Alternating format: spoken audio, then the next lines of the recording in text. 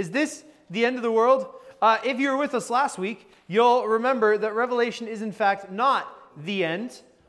We need to remember how to read the book of Revelation. This is my favorite series. I love this book. The more that I study it and the more preparation I do, the more that I want to take like 20 weeks on this thing. I know you guys don't want to take 20 weeks on this thing. Maybe you do. If you do, let me know, because I'd be more than happy to spend 20 weeks breaking down every single verse and line, because there's just so much in here that's so good. The hardest part of this message for me was like deciding which parts to not talk about, because there's so much good stuff to talk about in the book of Revelation. If you have your Bible, you can turn to Revelation chapter 13. We're going to be reading verse 16 through 18 eventually. But before we get there, we'll kind of build up and give some background information. So last week, we got kind of an introduction and an overview of the book of Revelation, learned how to read it. We remember that Revelation is an apocalypse. So that means it is showing us how the world really works. Although we think the world may work one way, the world does not always work the way we think it's working. What we think is happening isn't what always is happening. We use the analogy of the Wizard of Oz. The Wizard of Oz appears great and powerful. He looks like this great green floating head. And then you get an apocalypse as the curtain is pulled back and it's just an old man behind the curtain pulling the levers. And that is the origin of the phrase, the man behind the curtain, if you've ever wondered where that phrase came from. It's from the Wizard of Oz. So that is how we read this book. It is helping us understand what is going on in our world. We also learn the book of Revelation is prophecy.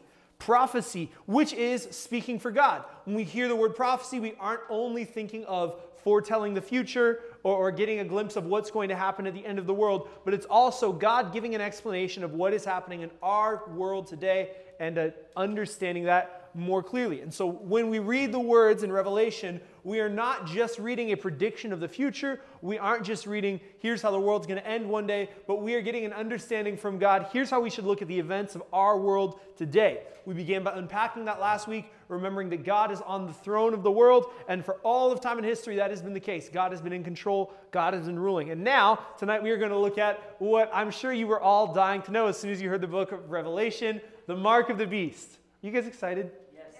Yes. Like, okay, who here just thinks they know? Who's heard of the mark of the beast before? Let's start with that. Pretty much everyone. Couple of you, you've never heard of the mark of the beast? Interesting. This will be fun for you.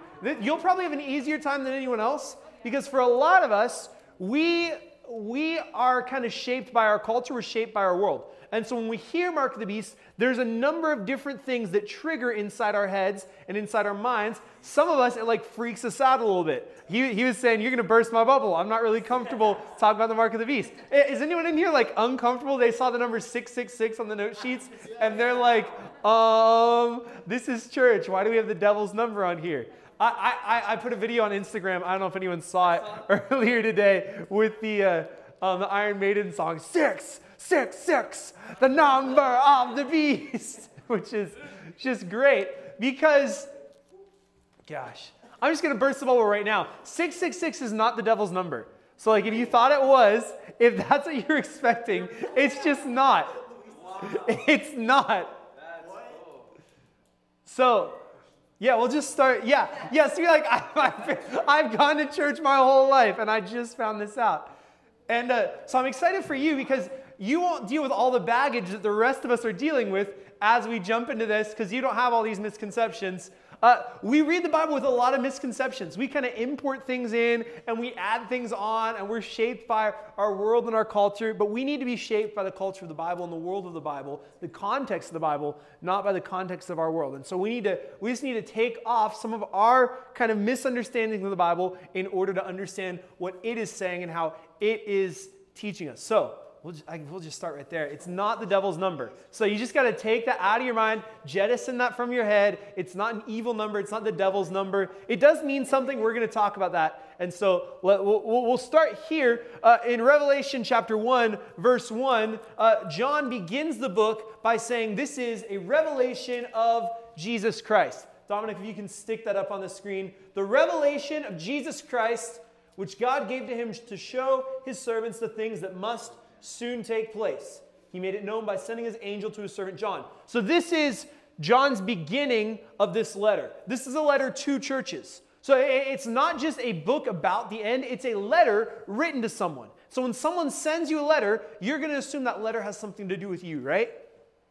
So I got a Christmas card from my friend David. I've known him my whole life, and there's a letter in there. And if I read you that Christmas card, it's not going to make a lot of sense to you other than the fact that you'll know it's about Christmas. But like he'll make some personal references, and it'll be like, okay, what does this have to do with me? And if you tried to read that Christmas card as a like prediction for your life, it'd go poorly because the letter wasn't written to you, it's written to me. So if you're going to understand my Christmas card, you need to understand my relationship with David. You need to understand kind of what my life has been like and where I've been and what's going on. Same thing when we read this book, we need to remember it's written to a certain people. So John begins by saying this is the revelation of Jesus Christ. So who is Revelation about? Let's try that again. John says it's the revelation of Jesus Christ. So who's Revelation about? Jesus Christ. Jesus Christ. So it's a revelation of Jesus Christ, not a revelation of Satan. So when we read this book, we're assuming this book is going to tell us things about Jesus, not that it's going to tell us things about Satan. So that's your first fill in the blank. Revelation is about Jesus. And that is fundamental for understanding this book, is that this is not a book about Satan. It's not a book about evil. It's not a book about destruction. It's a book about Jesus and what he's doing in his world. It's a prophetic book. It's not just predicting the future. It's explaining the present. So let's talk about the mark. Mark in pulp culture. We hear of it all the time as the devil's number. And I'm consistently surprised by non-Christians, people who claim to be atheists, people who claim to not know Jesus, and yet they're still uncomfortable with this number. And to me, that just feels like a little bit of, we're not meeting. Because if you don't believe in God, there's no reason for you to be freaked out by a number that shows up in his book. And so I don't know why our world is so freaked out by this, but it's just kind of a pop culture thing, some cognitive dissonance going on. But this is a common understanding in our culture. It's the devil's number. Another common thing I've heard is it's the Antichrist number. And we don't even have time to open the can of worms about who the Antichrist is. We will get to that on After the Fact this week. We'll talk about that on After the Fact this week. Who is the Antichrist? What's that about? If you're not following us on Instagram, you're missing out on all the After the Facts. It's popping. It's good stuff. If you don't have an Instagram, this stuff is all posted to YouTube. And so you can watch it on the MC of the Church YouTube. There's a whole playlist of trademark stuff. And you can see everything that's been posted for trademark. I'm looking at you because you're the one who's always poking at me. I think everyone else in here has Instagram besides like you and you. So like it's on YouTube. If you want to watch it there, you can. We'll talk about the Antichrist. We don't have time to dig into that. But so here's, as I was studying some stuff and reading some things in preparation for this message, I watched a few YouTube videos, and that's always a bad idea, watching YouTube videos about the mark of the beast and the Antichrist. It's never going to go well. But Ari heard me. I was laughing in my office so hard because people have such wacky ideas about what this thing is. So this is from a Christian video made about the mark of the beast. These are Christians. Warning, in this day and age, the mark of the beast will come in the form of a barcode or computer chip that will go into the right hand of the forehead. I mean, no, that's not true. It's not at all what this is about. And if we read the text with any respect for what it's saying, with any respect for the original audience, with any respect for John, with any respect for Jesus, who's speaking these words, we would come away with a very different understanding of what this is. This is no more than just pop culture, like fear-mongering. And so like if you're freaked out about getting a coronavirus vaccine because you're convinced that's the mark of the beast, if you're freaked about a chip in your credit card or your phone because you're convinced that's the mark of the beast, that's not, don't worry. Like, let me just ease your fears. There's no microchip, there's no barcode, there's no nothing that's going to like end your life and make you go to hell on accident. No one goes to hell on accidents. Don't have time to open that one either. Another way I've heard the mark of the beast talked about, an evil number. So there's this whole deal, and I don't know if y'all heard about it, there's this whole deal with like Monster energy drinks and why they're evil because there's like 666s on the can and all kinds of stuff. And that's another just wonderful Christian pop culture thing that like Christians just get wacky about some stuff. And it comes because we read this book poorly. We read this book and we assume that it's something it's not. We assume that it's saying something that it isn't. We distort its message, and so then we distort all kinds of things in our world, and we get freaked out about things that we have no business getting freaked out about. Most people scared about the number 666, Most people scared about the mark of the beast have not even read Revelation. They couldn't tell you where this thing's found. They couldn't tell you what it's about. All they can tell you is that this is a really bad thing that I should avoid. So, if we're going to talk about this thing, let's actually read the Bible. Like, this is a concept. Let's actually read the thing and study it and see what we can figure out. So, Revelation chapter 13, verse 16 through 18. Everyone's favorite part of the Bible. I know you're just jumping on this. Also, this is the word of God. Also, it causes all, both small and great, both rich and poor, both free and slave, to be marked on the right hand or the forehead, so that no one can buy or sell unless he has the mark. That is, the name of the beast or the number of its name. This calls for wisdom. Let the one who has understanding calculate the number of the beast, for it is the number of a man, and his number is 666. This is the word of the Lord. Thanks be to God. Here's what the Bible has to say about this mark. So we can't possibly understand these two verses if we don't understand the context of this whole passage. Revelation is this dense letter. There's a lot going on. John is making a lot of arguments, and he's telling a story, and this comes at the end of the story. And so if we're going to understand imagery at the end of the story, we need to read the story. We need to understand what's going on. This would be like going to Harry Potter number 7, opening up and hearing about a Horcrux and freaking out about a Horcrux, but you have no idea what a Horcrux is because you never read Harry Potter. And all the Christians with strict parents said, amen. That's me. Amen. Like, I never read Harry Potter, and so people talked about Horcruxes and how scary they were, and I was like, what's a Horcrux? People talked about Voldemort and why you shouldn't say his name, and I was like, why Voldemort? Why is he scary? I don't know. But then when you read the books, and I'm not advocating for you to read or to not read the books, I'm just saying if you read the books, then you understand, oh, here's what this thing means. Here's what this name means. It's the same thing with this. We're opening in the middle of a story, and we're not going to understand these symbols unless we know the whole story. So when we read the Bible, we need to read it literally, not literally. Literately, not literally. So we read it like literature. We read it assuming there's symbolism, that there's important things going on, and we don't read it necessarily at face value. A lot of this stuff is poetry. And if you read poetry at face value, you come away with some weird stuff. Shakespeare writes all the time about his wife, and he says, your eyes are sun. Your eyes are like the sun. And if I read that literally, I'm going to believe there's a ball of flaming gas in his wife's eyes. And that's not what it says. If you read it literally, that's what it says. But if you read it literately, if you read it like poetry, if you understand the context of that poem, you understand, oh, he's not saying his wife's eyes are big, giant balls of gas. He's saying that his wife's eyes are blazing and fun to look at. And I don't know, depending on how you feel about the sun, maybe you have a really bad relationship with the sun, and it's like, I don't know, maybe she's really ugly and her eyes like make you go blind. I don't know. Or it's like, wow, your eyes give me light and they give me life and they fill me with happiness and joy, just like the sun on a nice spring day. I wouldn't say summer day because we're in California and the sun on a summer day is no good. So we need to read the Bible literally, or literately. We need to read it like good literature. We need to put this text into its context. We need to read the symbols here. So John has given an overview of divine history from Revelation chapter 12 through 14. He's going to do it from another angle. And so this is a sequence of visions at the center of this book. It's understanding the world and all of its events from different angles. And so if you start in chapter 12, and we're not going to read the whole thing, but I just want to give you an overview because we need this overview in order to understand these symbols and signs. If you start in chapter 12, John is giving a prophetic, not predictive, but prophetic as in like interpreting, a prophetic vision of world history. And so he starts with a woman clothed in the sun with the moon under her feet and a dragon who she's fighting with. And like, this is a really epic battle. So you can read this for yourself. Revelation chapter 12. It's a fun chapter. A woman and a dragon battling it out. Well, what does that mean? Was there literally a woman and literally a dragon fighting? No. It's prophetic language. It's symbolism for what's going on in world history. This woman represents God and his people, represents Israel. And you get this because you read the Bible. You read other parts.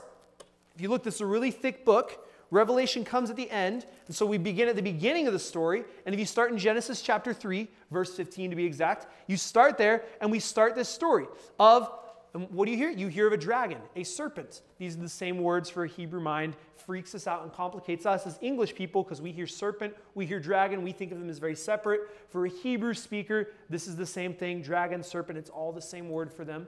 The story of the Bible starts with a serpent in a garden fighting with a woman. Right? So this is the start of biblical history. And then, for the rest of this thing, all of the offspring of the woman, the rest of humanity, and all of the offspring of the serpent, all the powers of evil are fighting. They're in a battle for control of the world. And so that's just what John is giving us. From the beginning of the garden, climaxing on the cross where Jesus gets victory, ending with the city of God, Revelation 12 is giving us this divine cosmic overview. Here's the story of the world. Here's the story of history. Revelation chapter 13, you turn the page, and it's the same story. He again goes back to the very beginning, but now he tells it from a different angle. It's like a diamond.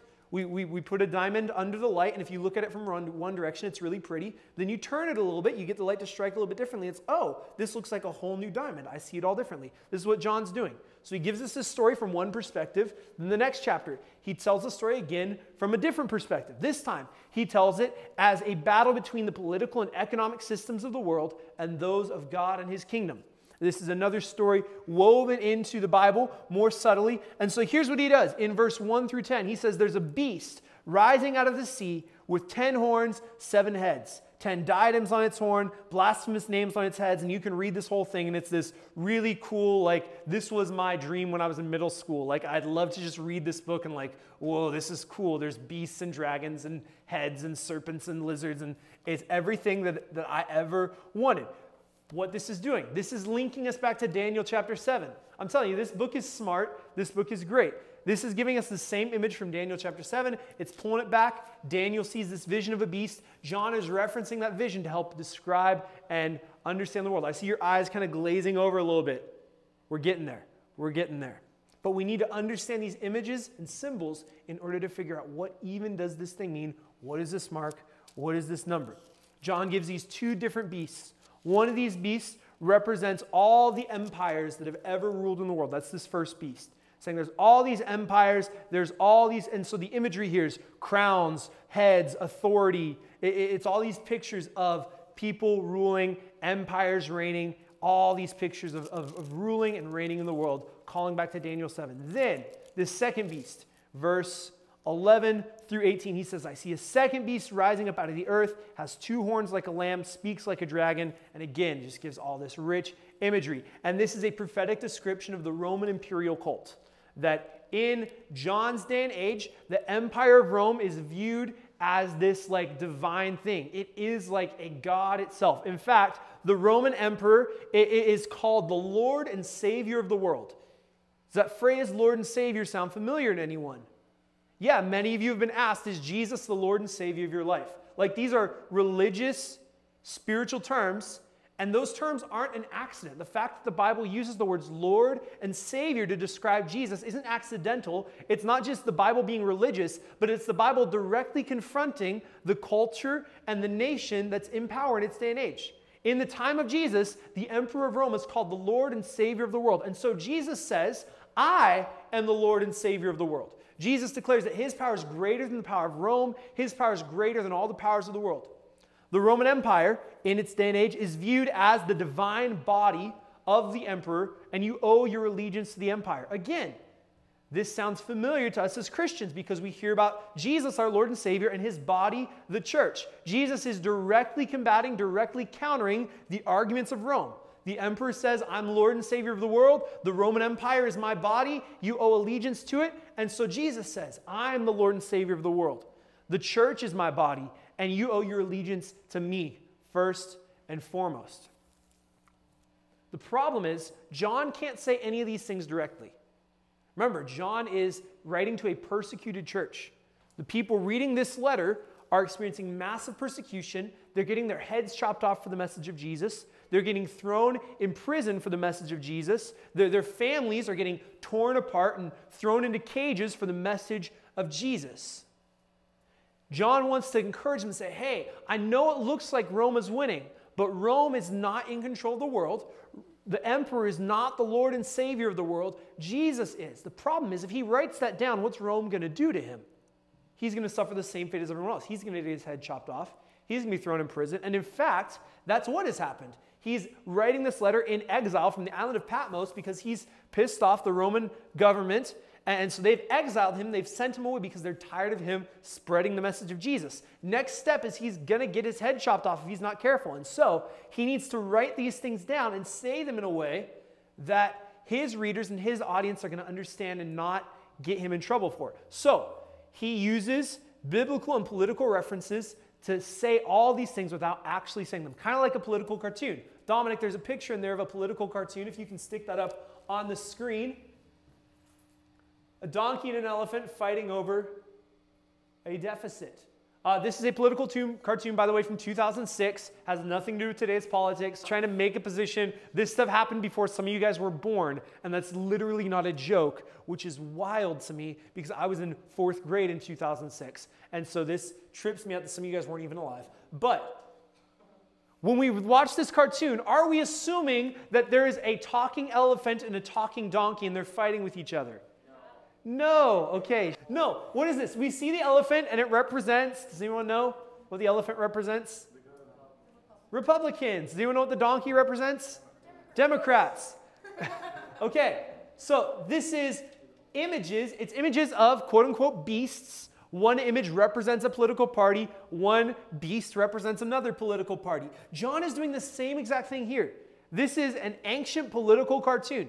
He's giving this picture of a beast, and he's using all these images that his readers are familiar with. And so when they hear the beast with 10 horns and 7 heads, they think, oh, duh, Rome. Rome has 7 mountains, and it has 10 different governors. Oh, of course.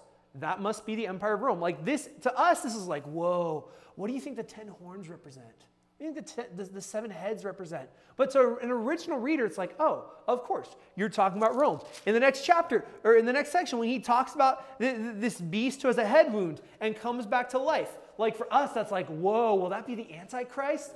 For a reader of this day and age, they know exactly what this means. Nero had died from a head wound, and there were lots of reports that he was not actually dead, but was going to come back and rule and reign. And so the emperors who succeeded after Nero called themselves literally Nero Reborn. And so for someone reading about this second beast, they're like, oh, duh, of course. This is Nero Reborn. That's exactly what this is about. This makes perfect sense.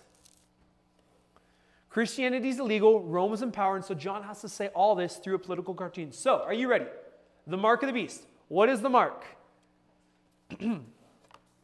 Man, should I tell you now or should I like build to it and then tell you now? Okay, the mark of the beast is Rome. The mark of the beast is the Roman Empire. Lest you think I just pulled that out of my butt, here's the argument, and we're going to support this from the Bible, right? I'm not just making this up. This is what the Bible is telling us. So, verse 16. John says, also it being this beast, causes all, both small and great, both rich and poor, both free and slave, to be marked on the right hand or the forehead, so that no one can buy or sell unless he has the mark. That is, the name of the beast or the number of its name. So this word mark is a Greek word. This word is charagma. Charagma. I read it wrong. Not that you guys really care. The Bible nerd in me cares, and so you just have to bear with my Bible nerdness. The Greek word is charagma, and this is a word used for coins. What this word means is every single coin, and in fact, our coins, does anyone have a coin in here? Does anyone have a coin in their pocket? A penny, quarter, nickel, dime? If you have one, you'll look at that coin, and what does it have on it? It has a head. It has the head of a president. It has the face of a president. That is a charagma. That is a mark. That's exactly what this word is talking about. When it says there's a mark on the right hand of the forehead, it's saying there's a charagma, a presidential head, the face of an emperor. And so on every single coin, there's a mark of the emperor, and that mark says, and in this case it says, Caesar Nero, Nero Caesar, Lord and Savior of the world. That's literally what their coin says. And so when they see this word charagma, they think, oh, of course, a Roman coin. And what does it say? If you don't have this mark, you cannot buy or sell throughout the whole world. Imagine trying to live in ancient Rome. They don't have Apple Pay. They don't have Google Wallet. You don't have a credit card. The only way for you to buy something is to use Roman money. And if you don't have Roman money, you're straight out of luck. So if you don't have this coin with the image of the emperor on it, you cannot buy or sell in the whole land. And so these people hear this and like, oh, of course, a mark that allows me to buy or sell. And if I don't have this, I can't buy or sell. What could that possibly be? Oh, of course, the charagma, the mark on this coin, the mark of Caesar's head. Rome controls the money supply. Without the money, it's impossible to do business. So that's what this is. And then as if to hammer this point home further, that this thing represents Rome and its authority, says it's a mark that goes on the hand or the forehead, a mark on the right hand or the forehead. Now we hear this and it's like, oh, what could this be? Maybe it's a microchip. They'll put it on your right hand, they'll put it on your forehead. And then like, that's where it's going to be. And then you can't buy or sell without the microchip. Was this letter written to me in the age of microchips? No. Who is this letter written to? It's written to people in the ancient Roman Empire. Do they have a microchip? Does this letter mean something to them? Yes. John writes this letter because he wants to actually tell them something. I just get really frustrated with people sometimes because it's like, what are you reading? How are you interpreting this thing? This book is written to Roman citizens, and John expects them to understand these words. And so, for Roman Christians, they're very familiar with a common Jewish cultural practice. You might know of this practice, actually. The word is, and let me see if I can pronounce it right, tefillin. Are you familiar with the tefillin? No. Okay, so a tefillin. Ancient Jews in the ancient Near East, they would take the Shema, which is a prayer from Deuteronomy 6. Hear, O Israel, the Lord our God, the Lord is one. Shema Yisrael, Elohim Adonai, Elohim Echad. This is a prayer reminding them of allegiance to their Lord, their God, Yahweh, the God of the Bible. It's reminding them my allegiance to Him first and foremost. They'd take this thing and they'd write it down on a little scroll, and then they'd put it on their right hand, strapped in a little box. They'd put it in a box strapped on their forehead as a reminder that everything I think and everything I do with my hands, everything I think with my head, is all done in devotion to my Lord and Savior, to my God, Yahweh. This Shema, this prayer, this mark, I'm literally marked. Everywhere I go, you can look at my hand and you know I am a follower of Yahweh. You look at my forehead and you see that tefillin. You see that box with that scripture and you see, oh, that's a person whose allegiance is given to Yahweh, because on their forehead, on their hand is marked, Hear, O Israel, the Lord our God, the Lord is one. And so they're marked from everyone in society. You can look and easily see, oh, you're a Jew, you're a Jew, you're a Jew, you're not. Like, it's really obvious. And so for someone reading this letter as an ancient Christian, they hear a mark on the right hand, a mark on the forehead, and their mind immediately goes, oh, duh, of course, a tefillin. That makes sense. A mark that shows where your allegiance lies. So what John is saying here that there is a call, and there's something going on in this world, in this culture, in the day of Rome, that's asking you to give your allegiance to Rome, to give your allegiance to its economic systems by using its mark, its coinage, and to give your allegiance to its political power systems, taking the mark on your hand, on your forehead. Instead of your allegiance being to God and His Word, your allegiance is to Rome and the empire. And this is what Rome is asking everyone to do. And this is what's directly happening in this day and age of this church, is if you don't swear allegiance to Rome, if you don't bow down and worship a statue of the emperor, you go to jail and you go to prison. You need to declare your allegiance to your Lord and Savior, Emperor Nero. And if you don't, off with your head. So John is saying, hey, don't take this mark. Instead, stay allegiant to Jesus. Keep your allegiance to the Lord our God. The Lord is one. And everything you think and everything you do, let your actions, let your life be devoted to God and to God alone. So that is the mark of the beast. Rome. The number of the beast, 666. Another fun one. Does anyone have any guess for what 666 means? Any thoughts? I'm going to throw something out. What? Means the devil? Any other thoughts? All right. Yeah, you have a thought? 3 nines upside down. 3 nines upside down. It's an age. Ooh, no.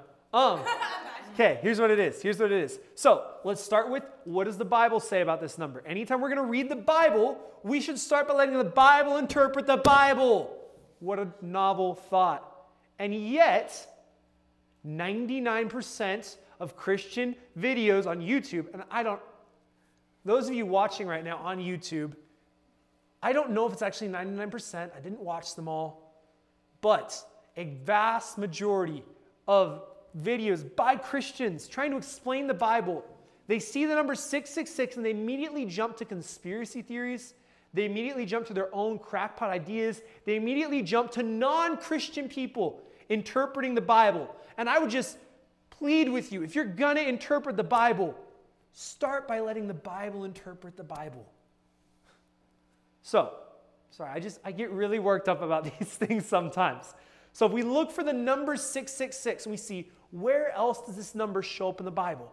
It does show up in the Bible. This number shows up in Chronicles, and I didn't grab the actual reference. I should have, but I didn't. I'm sorry. I'll Google it right now. I have Wi-Fi in here, and I will give that to you by the end of the... it's actually going to take me 2 seconds, as long as the Wi-Fi holds up.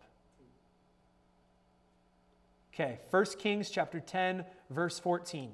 Or 2 Chronicles chapter 9, verse 13. You don't need to put that on the screen, but you can read that later if you're interested. All right, did you just look it up? I'm on 1 Kings 7. Oh, you're almost there. 1 Kings chapter 10, I'll use the 2 Chronicles one. 2 Chronicles 9, 13. This is a description of Solomon, king of Israel, son of David. You hear that term, son of David, that should remind you of another important biblical figure. This is a term also used to talk about Jesus. Solomon, the son of David, is the king on the throne. And God gives 3 rules to kings of Israel. He tells them, you should not, let me get my notes so I say the right thing. You should not build up a large army. You should not form foreign alliances. You should not amass a stockpile of wealth. These are the 3 rules given to kings in Israel. And what does Solomon do? If you read his story, he builds a large army. He amasses he makes foreign alliances. He amasses wealth. And so, 2 Chronicles gives us this description of Solomon's life. It tells us everything he did. And it tells us about the large army that he created. It tells us about all the foreign alliances that he formed. And then it finishes by telling us about all the great wealth that he builds up. And it says, the wealth of Solomon weighs 666 talents of gold. So this is the number about Solomon. And what's this saying about Solomon? Well, it's saying Solomon disobeyed the law of the kings. He disobeyed the law that God gave, and he used his power, he used his position, he used his prestige not to serve other people, but to serve himself. He is a ruler with unbridled power. He uses it to oppress and hurt other people. If you read the story of Solomon, you'll see that he builds all this wealth. He builds his empire off the backs of slave labor. He builds it off the back of economic oppression of his people and of foreign people, of immigrants within his land. And these are all things that God's law says you shouldn't do. Solomon breaks all of these laws. He does all the things he shouldn't do. He amasses all this wealth. He's a ruler with unbridled power. So, the Bible says the number 666. What does it represent? It represents a ruler with unbridled power. But John also says, you can read it there in verse 18, he says, let the one who has understanding calculate the number of the beast. Now this word calculate, this is not a common word in Scripture. This really is kind of a math technical term. You should calculate the number. And so, here's the term I'm going to throw at you. The term is gematria. Gematria, and this is a process common in the ancient world where different letters have different number values, and if you add up all the different values of each letter in the word, you come up with a number.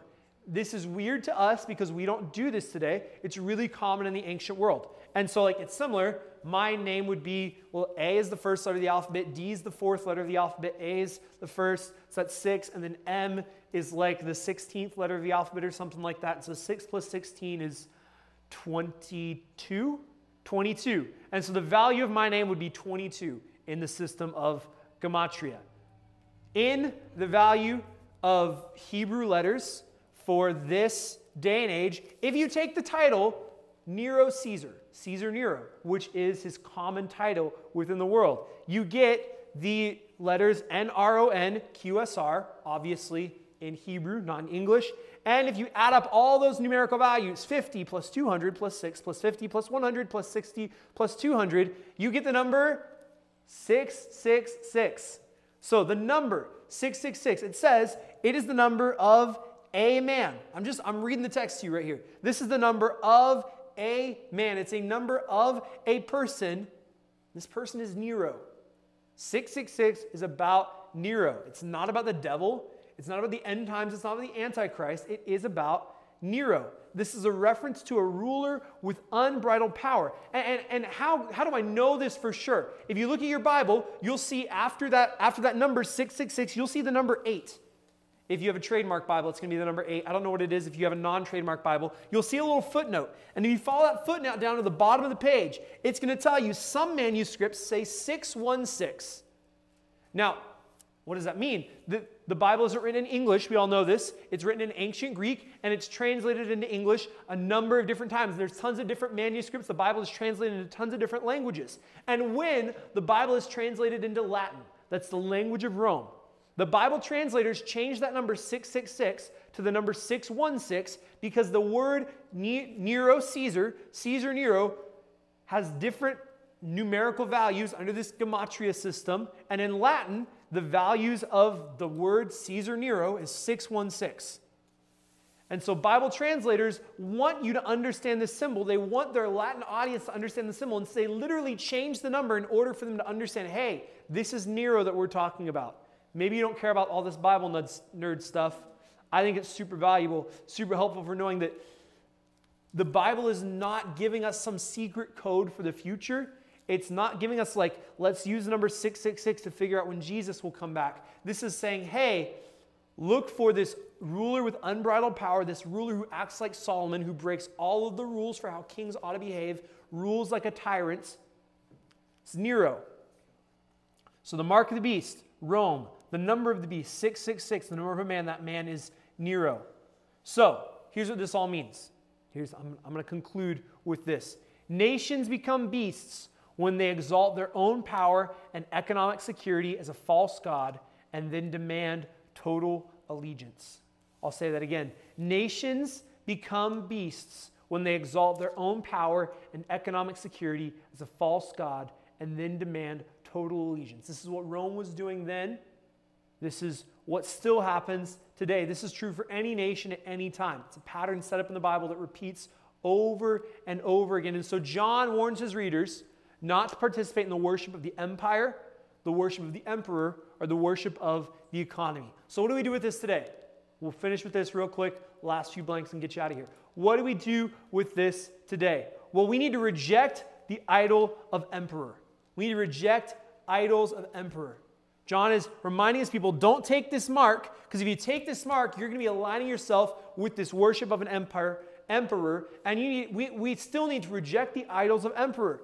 We still today look to individuals as the Lord and Savior of the world.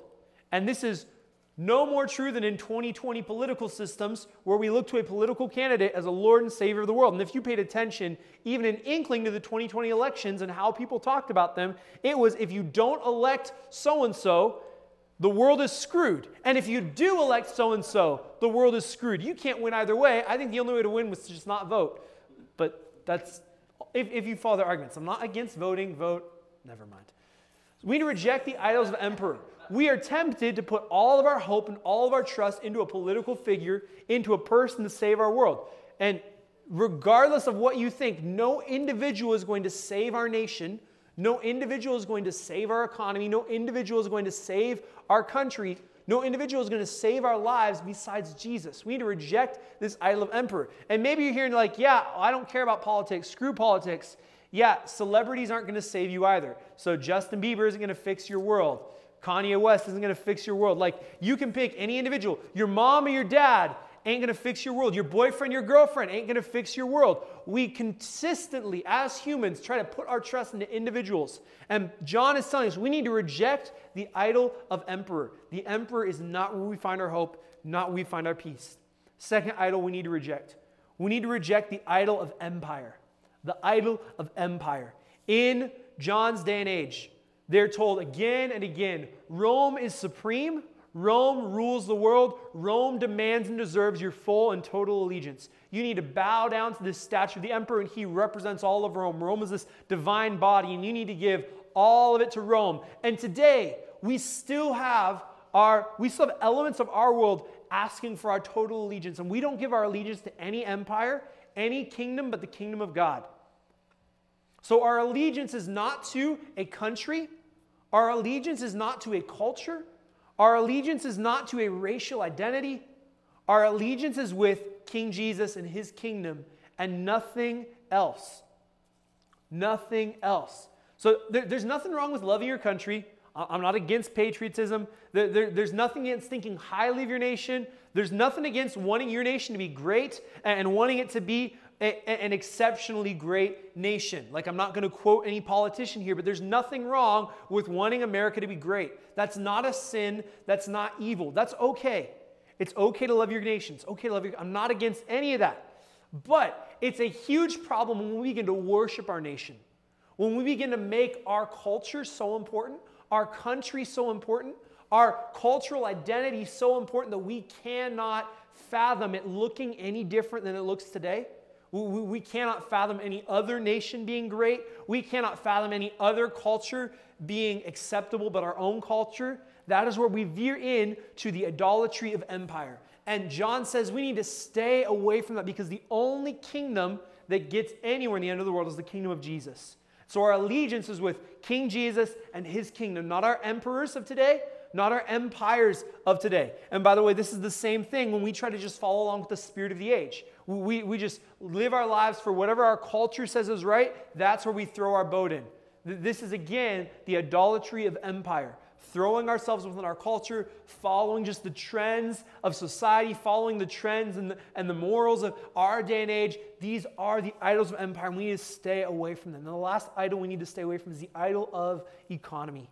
The idol of economy. And if there's any idol, any false hope for us that wants all of it is this, more than anything else. And so if I could get nothing else into your heads, do not sell yourself over to the economy. Do not sell yourself over to making your wallet fat. Do not sell yourself over to getting more zeros on the end of your paycheck.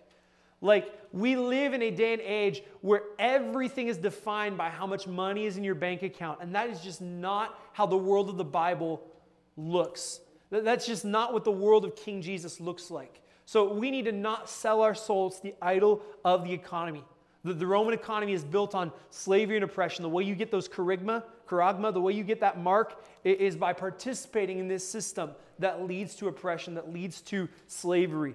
And so John says you need to seek an end to systems of economic oppression, and you need to seek the glory of God's kingdom and not your wallet. So what does this look like for us if we're going to reject the idol of economy? Well, it looks like we're going to give generously. We're just going to give money away because it doesn't belong to us. It belongs to God. And He is our source. He is our strength. We're going to put others ahead of ourselves. We're going to set our financial priorities according to God's principles.